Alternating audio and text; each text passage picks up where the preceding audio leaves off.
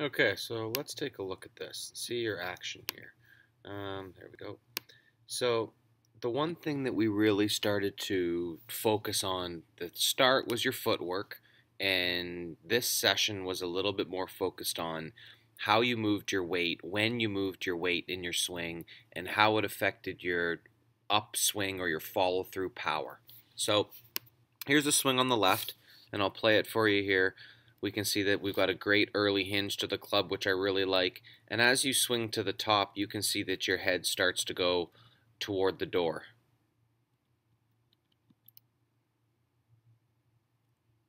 Right there. So that tells me that you've moved a lot of your weight in front of the ball. The pressure is probably on your front foot. And if it's on your front foot, then there's no way that you can push forward from there. So what we find, well, the other thing that we talked about as well, just to point it out, was all of this led to a shorter backswing. Your glove got to your ear.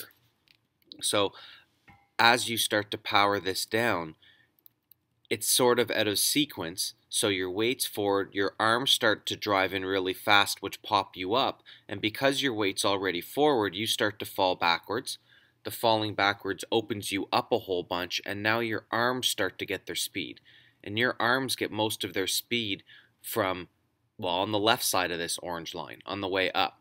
So we see here, not a great look, the camera's not awesome here, but we can see that there's your arm, and there's your golf club. So we haven't had any, call it rehinging of that club.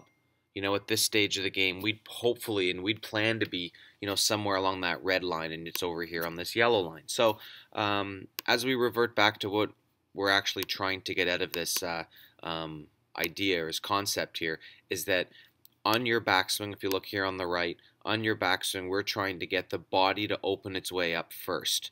So you talked about a one-piece takeaway. If that's what you feel, that's what you feel. The hips have to open their way up, which means they point kind of toward the camera. And then from there, the arms are supposed to take over. So let's take a look here at the sequence of how you get it together. We're going to see a little bit more opening of the body first. And when you can open your body and feel as though that your weight comes off of this front foot, I think that as you take this to the top, we start to get a little bit of a better backswing, a more athletic position. You can see your head doesn't move in front or into the door, and your hands actually get higher. You can see that now your hands are actually above your head. So we're able to create a little bit more, well, you have a chance to create more power, but it's not about the power. This is about trying to get the power to happen in the right place. And I think that you had your power happening after the ball was hit. Well, most of it. So our goal, the plan here was to feel in sequence that the hips opened up the most, the upper body opened up the most, and then once those things happened early in your swing, you cranked your weight, your hands all the way up as far as you can go. And you can see here we get a little bit of the teeter-totter. There's your old move, and here you are trying to feel like you can take your weight off that front foot, and you start moving back away from, okay, so that, you can see that little move right there, I mean, nothing below here changed, but what changed was this right here. So that's kind of your spine angle. You can see that you were probably over here. Come on, move your way over. And then as you go to the other side, you're probably more along the other line. Right? All that's really doing is changing the position of your spine, but you ended up doing some really good stuff based on trying to get your weight off of your back foot. So, or off of your front foot. Sorry. So what we're looking for here, just to keep things really simple for you and organized, we're trying to feel as though that you make your backswing where your lower body and your upper body finish their motions, their full ranges of motion early.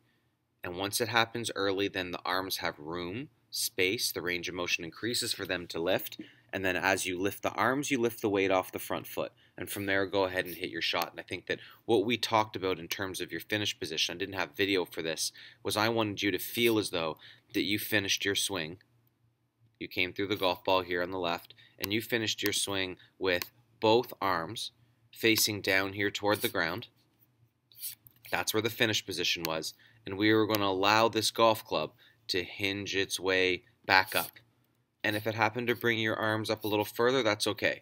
But we were not allowing the arms to go anywhere above your sight line because they're just moving too fast and that club was moving too slow.